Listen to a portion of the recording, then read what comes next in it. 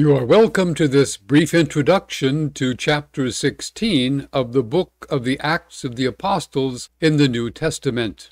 This material is intended mainly to those who lead Bible discussion groups with adult men. Let's get into it. We shall be following the New Revised Standard Version of the Holy Bible, updated in 2022. Text found between green-colored curly brackets represents variant readings from 5th century CE or earlier Greek manuscripts. This chapter introduces the second missionary journey of the Apostle Paul and his co-workers. The structure of the book seems to present 7 main sections. First, Jesus promised power for witness to the nations. Secondly, his apostles began to witness in Jerusalem and Judea. Thirdly, other believers witnessed in Judea and Samaria. The apostles then began to witness to Gentiles, that is, non-Jews. Fifthly, a council held at Jerusalem affirmed the conversion of Gentiles without their being first converted to Judaism.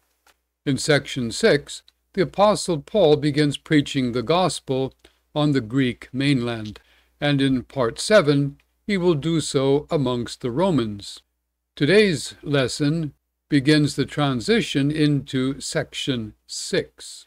In your Bible study group, have someone read aloud verses 1 through 3. You may have to explain that the term believer in the original text is literally a disciple. In this case, the disciple or follower of Jesus is a Christian Jewess. This incident took place shortly after the council in Jerusalem had defended the right of Gentile disciples not to be circumcised. The term brothers or brothers and sisters refers to Christians, not to someone's natural siblings. Read aloud verses 4 and 5. Although Paul had written his epistle to the Galatians, explaining that faith in Messiah Jesus was enough to be saved without being circumcised, some churches found that the decision taken by the Council of Apostles and Elders more convincing than Paul's epistle. We read that the churches were strengthened in faith and increased in numbers daily. The grammar of this passage suggests it was the number of churches that was increasing, consisting mostly of gatherings in homes, which to this day remain the best environment for making new believers and disciples. Paul often began his work in a city by first seeking willing hearers in local Jewish synagogues. Read verses 14 and 15. Explained that purple cloth was an expensive material, indicating that Lydia was a woman of means. She was also mistress of her own house. God opened her heart, that is, he caused her to become receptive to the message of the gospel.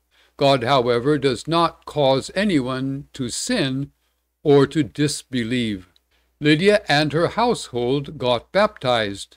Apparently, the apostles used to tell the good news to entire households, preferring to baptize several new believers together. Read verses 16 and 17.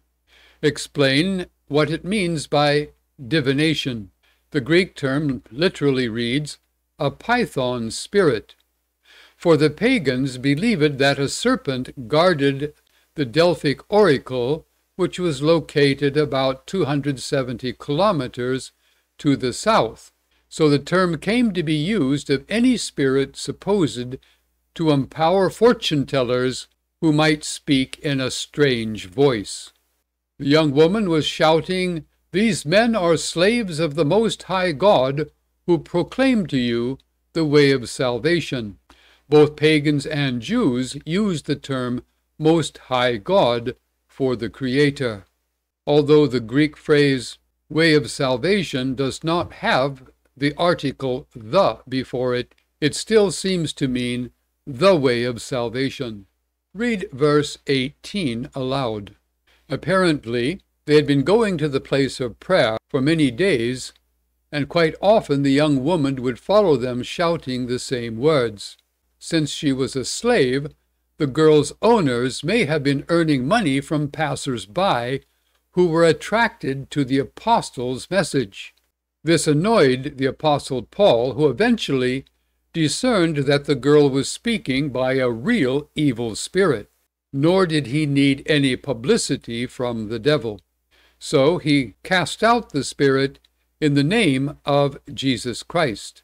Jesus had delegated authority to his apostles to heal every kind of disease and to cast out evil spirits. This act demonstrated that Paul had similar power to that of the apostle Peter.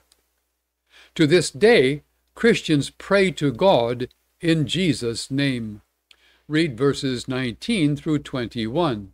Explain that the marketplace, the Greek agora, was the center of public life and events, and not merely a place of trade. Magistrates were the two highest elected city officials in a Roman colony, charged with administering civil justice. By saying that Romans were not allowed to follow foreign customs, they perhaps alluded to the fact that Jews were known not to bow to images of the emperor, which was required of most Romans. Read aloud verses 22 through 24. Then verses 25 through 28. The phrase praying and singing is an unusual construction in Greek, literally praying and hymned. Both, however, have a continual action tense. Eugene Nitus suggests we translate this phrase, they were singing psalms as prayers to God. You might want to compare Peter's experience, which is recounted in the Acts chapter 12, when he was delivered by angels from a prison. Have someone read aloud verses 29 through 34. From this, it would be helpful for many Christians to point out 5 basic principles of evangelism, that is, of sharing the good news about Jesus with others. First, be ready to answer all who ask you about the hope that you have. Secondly, promise eternal salvation to all who will put their faith in Jesus Christ. Thirdly, speak to entire households or circles of friends if possible. Fourthly, baptize new believers without needless delay. They do not first need to follow a long course in doctrine. Fifthly, expect God to confirm their new faith with joy. Read aloud verses 35 through 37. Paul objected that they had been beaten even though they had never been condemned by a legal court. Wikipedia notes that, following the early 2nd century PC Porcian laws, a Roman citizen could not be tortured or whipped and could commute sentences of death to voluntary exile unless he was found guilty of treason. None of this was true of the apostles, who happened to be Roman citizens.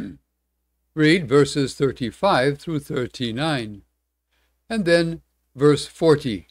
After leaving the prison, they went to Lydia's home, and when they had seen and encouraged the brothers and sisters there, they departed.